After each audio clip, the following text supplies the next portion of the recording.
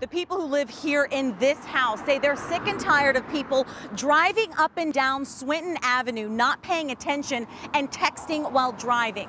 Well, it all came to a head this weekend when someone crashed their car into this tree, and it was all caught on camera. People treat this road like federal and they're flying down here, and the speed limit's only 30. Dwayne Juteri loves the location of his home on Swinton Avenue in Delray Beach. So you can see his tire tracks here. What he doesn't love is this.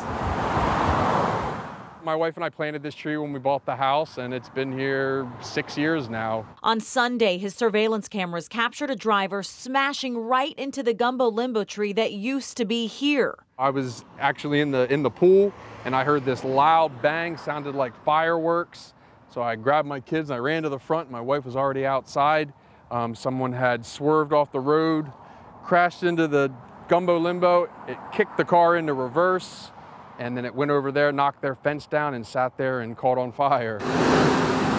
He won't even let his kids play in the front yard for fear of distracted, speeding drivers. I would never have them out here playing without a fence or a wall or something. I mean, every time I take the trash out, even standing here right now, I'm always thinking about someone swerving and hitting me. And this isn't the first time something like this has happened. A month ago, someone ran into a tree down there.